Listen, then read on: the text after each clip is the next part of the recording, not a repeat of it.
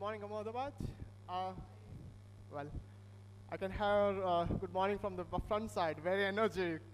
But our guys, good morning. Well, myself, Ashwath.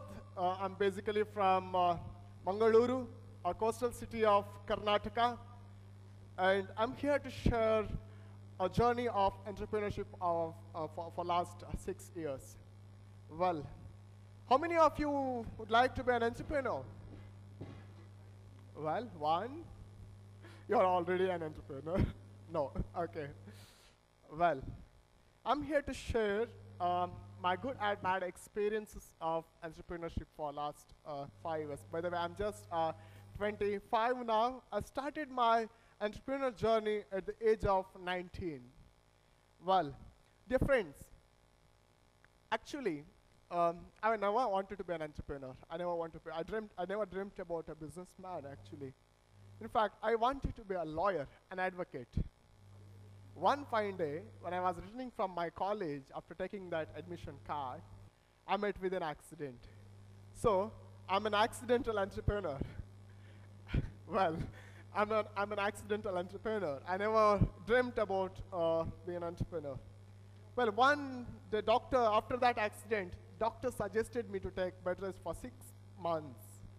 And that 6th month was a turning point of my life.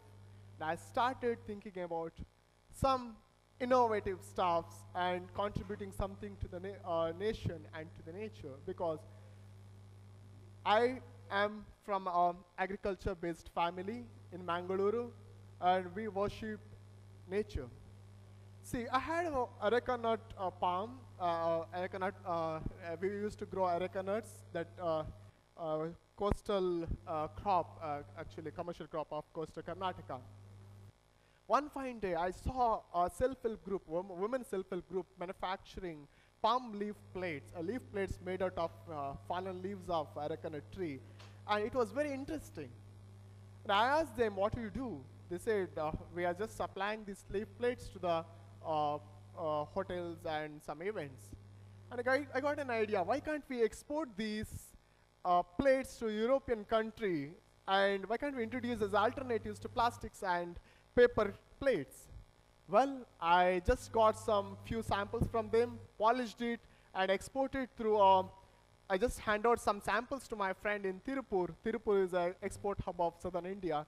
And with his help, my first shipment at the age of 19, I supplied around 25,000 pieces of palm leaf plates made from fallen leaves of areca nut and manufactured by a self-help group of Mangaluru. And with the investment of 30,000 bucks, which I borrowed from my mom, and I made a profit of 18,000 rupees at the age of 19, and that was my first income. Well, dear friends, then I started thinking about expanding. Slowly or gradually, we have started exporting more than 4 containers, that is almost 200,000 plates per month to the European countries. Well, it was a remarkable achievement from our side, and we got very good response from the European countries. At the same time, while doing this business in Mangaluru, City Municipality Corporation imposed ban on plastics. And it was a very strict one. I was using a lot of plastics to pack my plates and daily needs. And Mangaluru City Municipality Corporation said, you can't use plastics. What are the alternatives? Suddenly, one Mr. Dr. B.M. Hegde, my mentor, he suggested me, Ashwath, why can't you introduce alternatives to plastics? And I thought paper bags and cloth bags will be better alternatives to plastics. And we have started supplying, we decided to supply 50,000 carry bags, in fact, for free of cost to the residents of Mangaluru to support them, encourage them to use eco-friendly products. And one day, while distributing these cloth bags to the residents, one fisherwoman stood up and asked me, are you the guy behind plastic ban? I said, no, we are just supplying cloth bags as alternatives to support them. Okay, tell me, answer my question. How can I sell 20 rupees worth fish in your 15 rupees carry bag? And that was a serious one. I never thought of it. And it was really very, very important question. And she is the one behind Envy Green. She is the real motivator. I don't know who is she, but she is the real motivator to me start Envy Green. Well, then I started looking about alternatives. I thought paper bags can be a better option. I said, no, paper equally expensive and it cannot be reusable. Then we started looking for biodegradable carry bags. I had few friends in Europe. I asked them to send some samples, and I got to know it is very expensive. I have been to a couple of manufacturers in India and neighboring countries, and most of them were manufacturing compostable plastics by adding calcium carbonate, talc, and polypropylene, mixing with PBAT, etc., etc. The actual cornstarch was only 10 to 15%, remaining 18% again the plastic.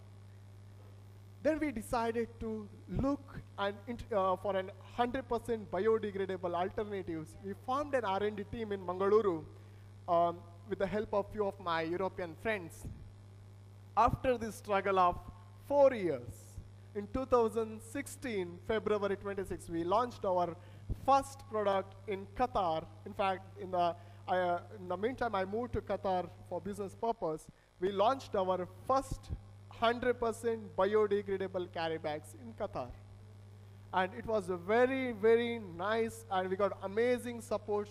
More than 13 ambassadors joined us, and for the first time in the history of Qatar, government of Qatar celebrated Environment Day, and they supported an Indian company which introduced 100% biodegradable plastics, and we got a very good support from the government of Qatar. Well, what is Envy Green? I think you have already seen in our audio video now. These are Envy Green bags, and I just want to show how it degrades. You can eat it. It is not edible. We don't want to promote it as an edible, but if any animals consumes it by accidentally, it will become their food. Because in India, more than 60% of cows dying every year just because of the plastic. And here is an alternative which can dissolve in normal water and hot water as well. We have two products which dissolves in normal water and hot water. Okay, it's already dissolved, I think. Well, this is for you. Recently, there was a very big flood in Mumbai, and most of the metropolitan cities like Karnataka, Bengaluru, Mumbai, and Delhi, we face a lot of artificial flood-like situation every year. The real reason behind this artificial flood are plastics. Plastics that chokes that drainage water flow, and because of that, the drainage water comes out into the road, and we face every year, we're facing artificial flood-like situation. So if we start using biodegradable alternatives or biodegradable carry bags on our daily use, we can easily come out of these problems. That is why I call Envy Green is a solution for India's plastic problem. Dear friends, India produces more than 52 million tons of plastics every year. Dear friends, it is a very, very, very big problem for us. Well, in Karnataka, we have launched this project in 2016 July after the support of Prakash Javadekar by the Environment Minister. We have successfully implemented a pilot run, and it was a very, very supportive and successful run in Karnataka. Now we are going for nationwide launch.